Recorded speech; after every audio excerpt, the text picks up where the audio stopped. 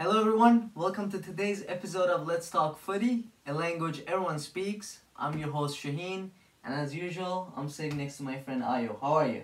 I'm very good, my friend. How are you, man? I'm good. I'm very excited. A lot of things happened over the weekend, lots of good games, and I'm super excited to talk about some of the stuff that we have wrote down here.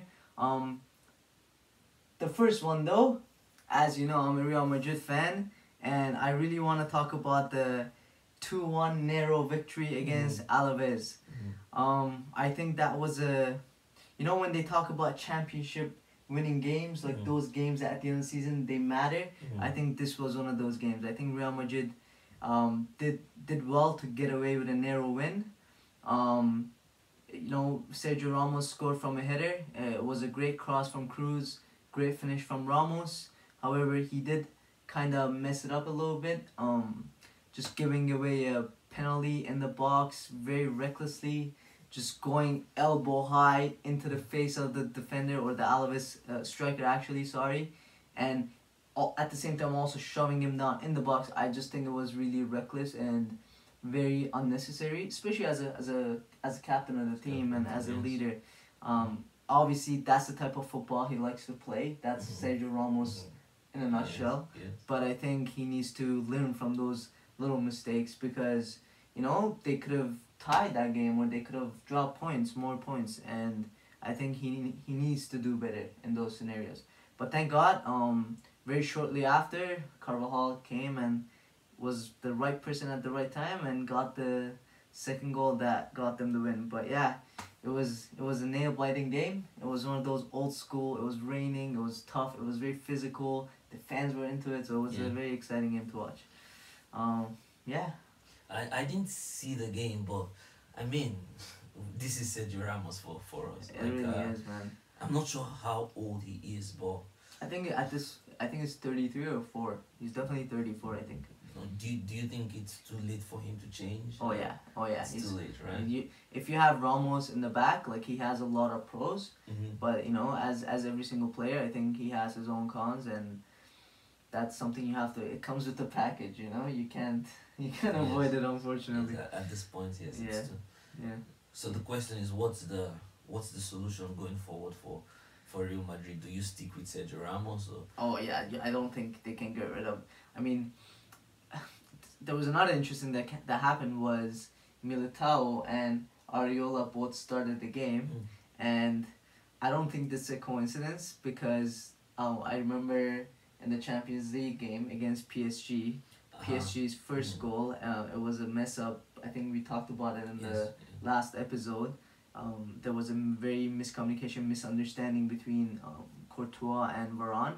Now, I don't know if Zidane is giving them a break and rotating players, which he is known for. He likes to rotate players. I think he's a big believer in that, just because players go through a lot of games during the season, and the team is really looking to win the league after many years. And I don't know if he's rotating them, or is he saying, hey, you mess up, you're going to pay for it, and also at the same time it's a message to the rest of the players, hey, you're going to get your chances, it's up to you not to take them. So I truly don't think it was a coincidence. I think he dropped them because of that, because it was a horrible misunderstanding. Like, that shouldn't happen at that level, and I guess they paid for it. But I don't think they can do the same thing with Ramos, just because of his character, because of his leadership that brings into the team. I think there's a lot of good things that Ramos brings to the table, and you can't just. And it had his experience, he has.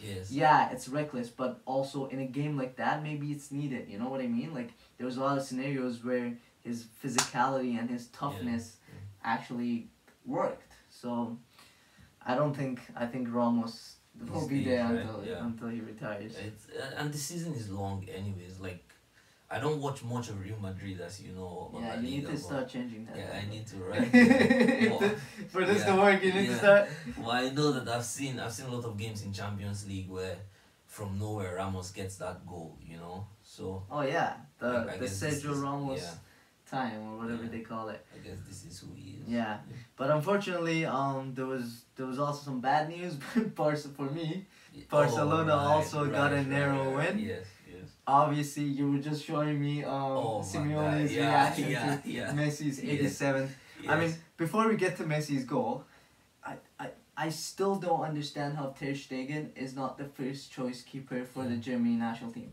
Like, he is arguably the best goalkeeper in the world. Like, I mean, Oblak might have something to say about that on the other side of the pitch, but he made some fabulous saves, and he kept them in the game, and he gave the likes of Messi or other players to be able to, you know, grab that late win at the end. But Atletico Madrid created a lot of chances. I think they're gonna regret not taking them. But they were facing, I think, the best goalkeeper in the world.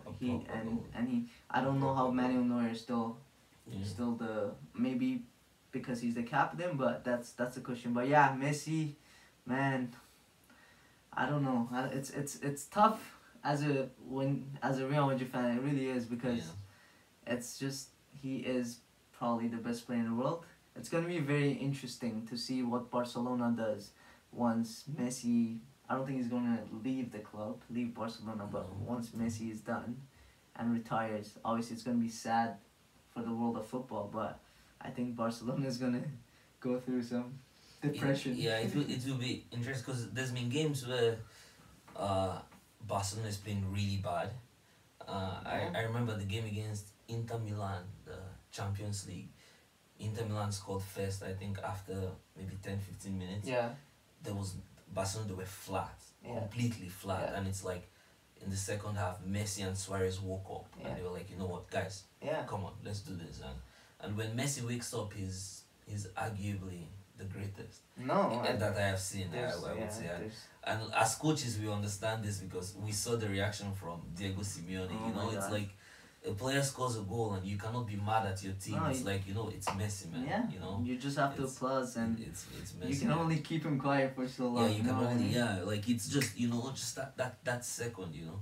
And I remember I watched the first half, and I saw this save from Ter Stegen, and I remember instinctively saying to myself, why is there a debate about who should be the first choice for Germany? But again, I'm not really sure how Manuel Neuer is doing in Germany, you know. But he's that not save, doing as good. That save was like, wow, like, you know, like you see this from De Gea in his prime, and it's not just his saves, it's his feet. Like, Manuel Neuer was always you know, one of the best players with his feet, but Ter Stegen is, to me, way better. Like, Suarez, I think it was Suarez the other couple days ago came on and said he's like another midfielder in it. Like, that's how good he is with his feet.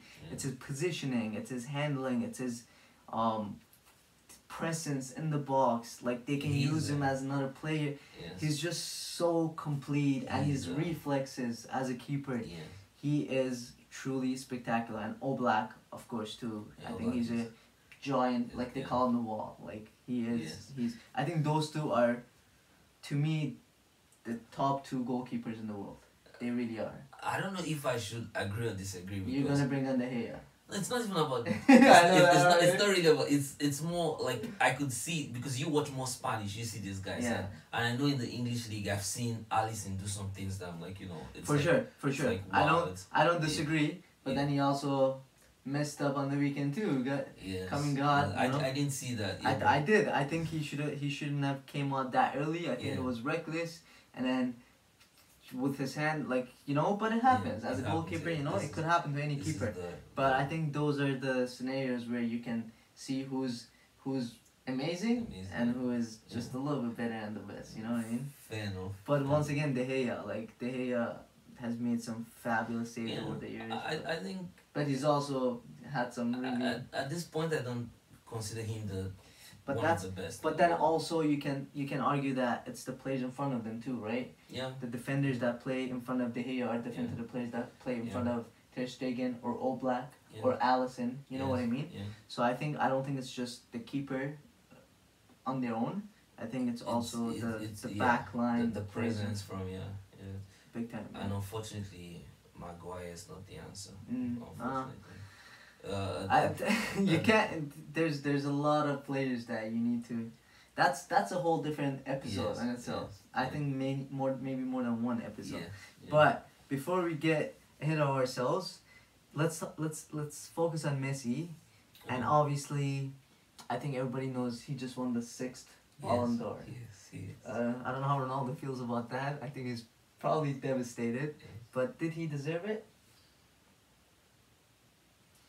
To be honest, that's a long pause. Yeah, it depends on how we look at it. I think Jurgen Klopp summed it up properly. Are we giving the title to the greatest player of all time right now? Then yes, he deserves it. But are we thinking about the best player over the course of last year? I think that Van Dijk, Sadio Mane especially, I think these two players had better seasons. Mane didn't even make it to top 3, right? Did he? I'm not sure. I think he was dead. Was he? I think so. We should have checked that. I'm not really sure, but for me, he's the best player in the world right now. I don't doubt that. Then in terms of presence, Van Dijk. I was looking at I think Liverpool's not the Brighton game, the game before, where Van Dijk goes down injured, and you could feel it was just tense. Everyone was quiet. You know, it's like, wow, if he's done, if this is serious. Yeah, but as soon as he gets up, it's like it's a goal. You know, like, no offense to Messi, I just feel at this point, does he affects games, yes, but you lose 4-0 in the Champions League semi-finals. You know, it's these are the moments that define players. So for this alone, I don't think that he should win. But it's what it is. Until we have a clear metric of it just sorry to cut you off. It just seems to me like there's something against giving Ballon d'Ors to defenders, or to, like, there was a period where there was a lot of rumors about Casillas should win the Ballon d'Or when Real Madrid, you know, was doing or even Sergio Ramos. He won the Champions League. He won the Champions League 3 years in a row. You know, he was doing great with Spain. This, that, and there was talks like Casillas won the World Cup, 2 Euros, all that. So, but they didn't win. It was always about Ronaldo and Messi until last year when Modric won, which was also a question to a lot of people. Did he deserve it? To me, he did, just because he did win the Champions League with Real Madrid, and also he brought a team. He was the captain of Croatia. He brought a team that nobody really expected to be in the final of the World Cup, and I think there was a lot of moments questionable moments. I think Croatia. The calls were not for Croatia in that game, in my opinion, and I think they could have actually won the final. And I think a big part of that was due to Modric, and obviously there was other players like Rakitic and all that. I don't want to get too much into it, but I think Modric did deserve it, in my opinion. But Messi it's a big question. But it's going to be interesting to see how Ronaldo reacts to this, because he's going to be desperate to win the Champions League and probably Serie A, even though they're second right now to Inter, with Juventus, and also the Euro 2020 is coming up. And you know, if he does well with Portugal, and you know, if they go far or if they win it again, you never know. He has a chance to tie it up again. But speaking of Portugal, can you talk to me about a group of death? Because a lot of people are like, what the hell is going on? How does that even happen? France, Germany, Portugal. That just seems a bit unfair to me. I'm not sure how they went about it this time, because I wasn't really following. I remember I was at the game, and after my game I checked my phone to see the groups, and I see the group, and I'm like, wow. And my first instinct is a big name is going out. You know, 100%. And who's this big name? Who's gonna go? For me, I think Germany. It's Germany or France. Yes. I think Germany or France. I believe so much in Portugal, the coach, not even Ronaldo, just the way the coach goes about running the team. I don't think France has changed much since the World Cup. So. But did they need to change much? Pretty solid, man. Yeah, it's pretty. But they struggled in the group stages pretty much with Turkey, and you know it's. Data is huge in football now. Teams know your weaknesses. With Portugal, you never know what is happening. You just know that Ronaldo is gonna play, and they have a lot of players. Germany, their front three is deadly, man. Deadly. Like, Felix, Bernardo Silva, and Ronaldo. That's a good attacking front three. And I think 2 games before they played this striker. I'd never seen him before, and I was like, oh wow, this boy could be something for the future. But again, I think all games are played in Germany's home. So that might be an advantage for Germany. I'm not sure. But the other tricky thing too is top 2 will qualify, but the the best 4 of third place will go. So there's an opportunity. Oh, interesting. Yeah, okay. There's an opportunity for one of these guys. Okay, so all 3 might actually go through. Yeah, eventually. It's very possible. Yeah, I heard something about because it's the 60th anniversary of Euros. I think there's 12 countries hosting it. There's a lot. So it's basically across the continent. Yeah. So the traveling time is going to be interesting. Yeah. But yeah, so that's why it's weird really, and these 3 have. It just, to me, it does not seem right. You know what I mean? Yeah, there's other groups where the competition is not as stiff as this group. Sorry to cut you, to make it even more difficult. If England finish first in their group, they play the second place. So it's again, one big team is going. Yes. No offense to England, I don't see England competing against these guys, but I disagree with that. I disagree with that. I think England is going to be one of the surprises, man. I think England is. They need a keeper. Yeah. If they solve the keeper issue, I don't think Pickford is England quality. I like Nick Pope. I like Nick Pope a lot. The guy from Bond. I don't think any. I like him a lot. To be the champions of Euros or Europe or champions of the world, I think you need a bigger goalkeeper than that. But I don't think they have anything at the moment. So two countries I would place my bet on right now, if I could, would be Italy and Netherlands. I think they are going to do some big things. Oh wow! These big things I expect from these guys.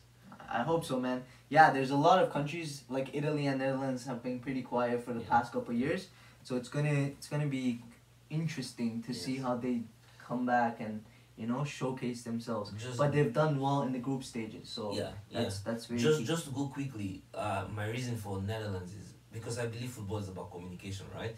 If you look at all Netherlands games in the last year or a year and a half, they've pretty much used the same 11.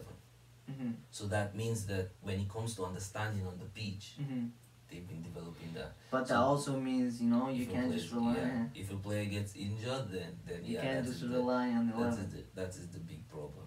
But let's see how it goes. Yeah, it'll be interesting. I'm excited. Lots of football in the summer, man. I'm so excited. Yeah, it's like You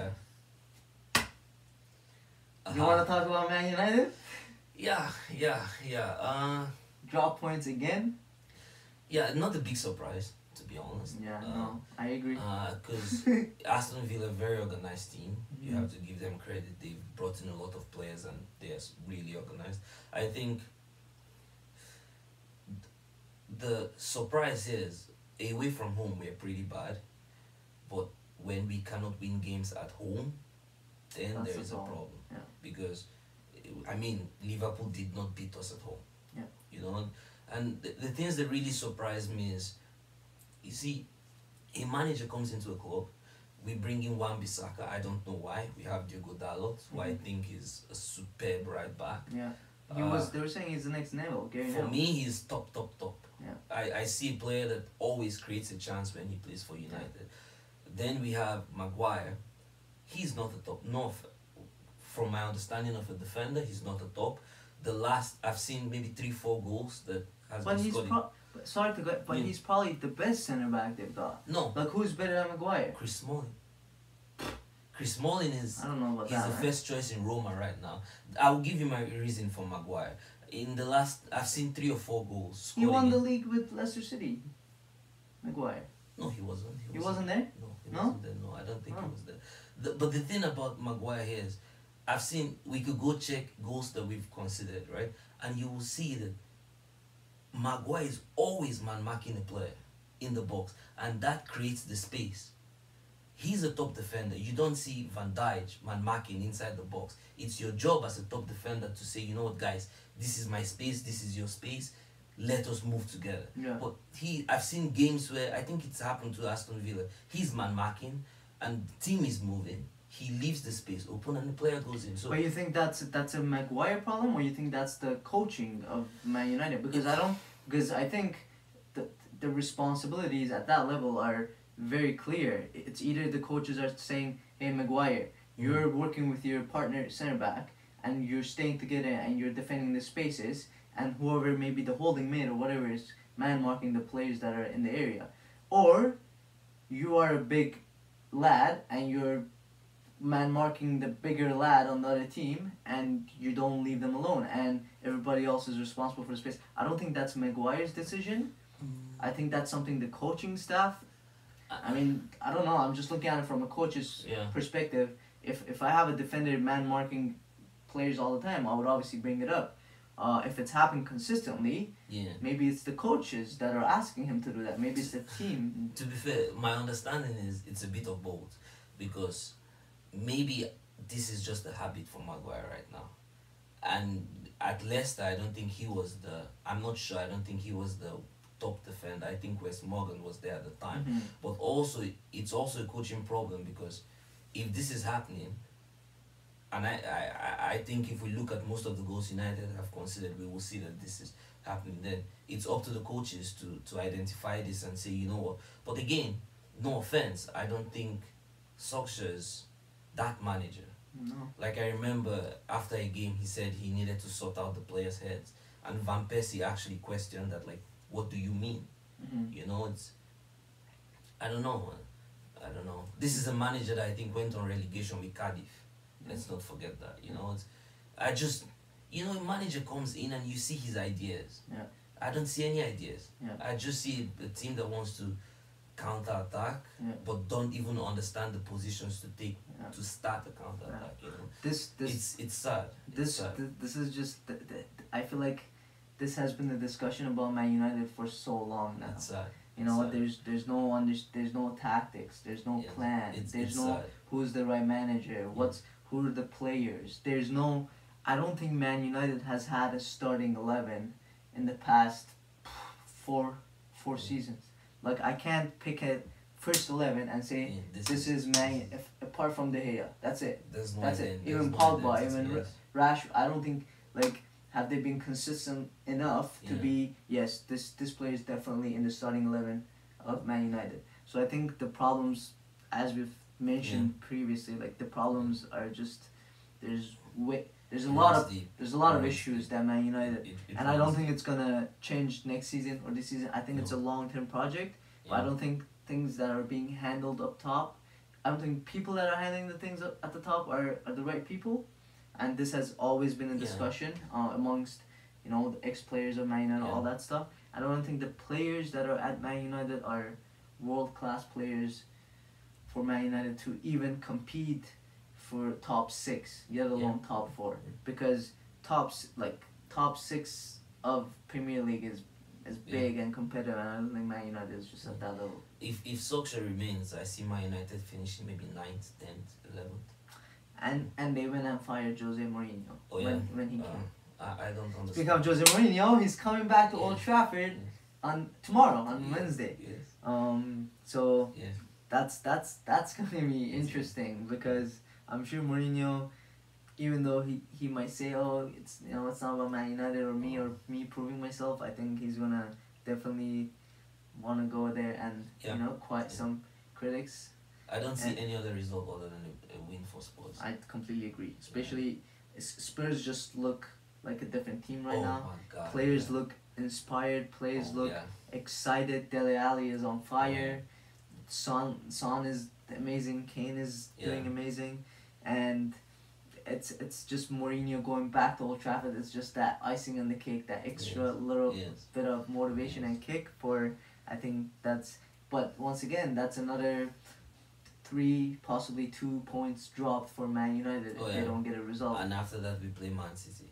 But just to drop one thing I noticed about Jose recently is, he said we've conceded, I think, 4 goals in 2 games at home. But I prefer to say we've scored 7 goals. So that's a subtle hint. I'm not so defensive after all, So let's see. Could be. 100%. But I think that's also just to be positive and optimistic and not try to bring unnecessary negativity towards the squad and towards his players. So I think that's a very smart response by him. I saw an interesting post on social media though. In the last 2 games against West Ham and against, who did they just beat? Bournemouth. Yeah, against Bournemouth and West Ham, the 2 goals at the end that they've conceded, the first goal and the second goal were all in the same times, exact same times, which is, it's obviously a coincidence, but it was really interesting to see how in the last 20 minutes of games. But I think in the last game it was just a free kick that went in, brilliant free kick. Brilliant. And then obviously the game is going to change a little bit. That's a Liverpool player for next season, eh? Yeah. Yeah, he's on loan from Liverpool. Oh. Yeah. Oh wow. Yeah, it's this is a team. Even better for Man U. Yes, this is a team. Yes, that's a Liverpool player for next season. Yeah. Yeah. So yeah, it's interesting times in the Premier League now. It definitely is. Even with Leicester, second place right now. They're you never know. They might come back and win it again. These title contenders for sure. Let me not say for sure, because there's something about Liverpool this year. There's a belief around the state. I saw this. I saw the training ground where there's a photo of the Premier League title. You know, so that suggests that mentally it's in the heads of the players. Oh yeah. This is the 100%. target. You know, and and you see it's something is happening. They concede goals and they end up scoring goals. You know, but we have to give credit to Leicester, because what we all need to realize now is they don't play midweek games. And this is a manager that really believes in improving the communication between the players. So they would only keep getting better. That's a serious advantage. Yeah, they have lots of time to rest. So now Liverpool could smell that, you know what, this can be our year. So the question, even Jurgen Klopp said this, are they going to buy in January? Do they think, you know what, Robertson is having a lot of ankle injuries? Do we now get a left back? But who's good enough to come into the Liverpool squad and improve the team immediately? I know Junior Firpo they always talked about him, but he's with Barcelona now. I haven't really seen him play. And then there's the problem with Salah too. Are we bringing in someone that can, you know, because you look at Origi, no offense, he's a legend, by the way, Liverpool legend. yeah, that's what Klopp says. Yeah, but you don't think? Yeah. You don't think they can rely? Yeah. The problem with Liverpool has always been the same. You know, they hardly rotate, right? They hardly rotate, especially when it comes to Premier League games and Champions League games.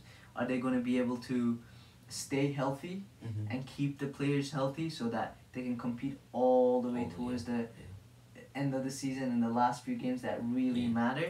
Or is it going to cost them again because they don't have that depth that City has? You know, City might be a bit far ahead, far behind from them, but you never know, man. 2-3 games, things can change very quickly, and we've seen it. It's happened all the time in the past, and that's what makes the beautiful game exciting. You know? Yes, anything can happen right now. Leicester have 3 fixtures that they would say to themselves, you know what, we can actually win this. I think they play Watford, Aston Villa, and someone else. I'm not sure, but they would say, you know what, guys, for sure, we can do this. And their return leg against Liverpool eventually, that, you know, they beat Liverpool. All of a sudden, everything changes. Everything has changed. Everything changes. And then with Man City, it's a question of, are they troubled by injuries, or are teams finally beginning to understand, figure them out, what to do? Because an interesting stat I saw was, in most of the games they've dropped points, they had the most crosses in the game. And what did Norwich do, because I really watched that game, was they kept the spaces tight in the middle, so they could not find Kevin De Bruyne, David Silva between the lines. They were forced to take it wide, and they don't necessarily have the tall forwards to put the ball in the air. It's about whipping the ball in. But if the defense is deep, there's no space behind, you know. Yeah, if you're playing against a solid backline that's organized and communicating and, you know, keeping focused and concentrated, it might not always work. It might not, Because I noticed that too. What they do is they push the fullbacks on, the wingers tuck in a bit, they try to create those 2v1s, 3v2s on the wings, and they put on those early crosses or rip it in or whatever. If they put it in the air, you can't really expect Sterling or Aguero, you know, shorter players to get to the end of those. But if you're whipping it in, and if you're going against top defenders, it might not work every time, and that's the case at the moment. And I think we have to give credit to Steve Bruce. I think, I myself included, at the beginning of the season, Rafael Benitez gone, Steve Bruce in. You just believe that they will struggle. And they're struggling, but they've picked up some really good results. I think they picked up points against Spurs. They've picked up points against Man City now. So let's see how they keep going. Yeah, man. Yeah. It's very exciting as always. Yes. So that's it for today, I guess. Yes. Thank you very much, everybody. Thank you, Ayo. No problem, my man. For another episode. And until next time. Until next time, everyone. Thank you for watching the second episode of Let's Talk Footy, a language everyone speaks. Please support us by liking, subscribing, commenting, and getting engaged with us so that we're able to provide more and more episodes and we have more fun together. Yes, please. Do it.